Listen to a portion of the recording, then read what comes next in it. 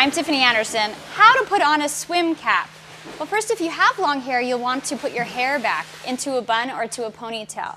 Looks just like this. Once you have your hair back into a bun or to a ponytail, you'll be able to start to put on your cap. The cap is going to be layered over your forehead and then put over the top of all of your hair. It looks just like this. We peel back the cap, place the edge on the top of your forehead, and then peel it across the top of your hair. Some folks like to actually put the cap over the ear, but others like to keep the ears open. That's up to personal preference, completely up to you. Make sure that any loose strands of hair are put underneath the cap so that you can swim with a hydrodynamic edge.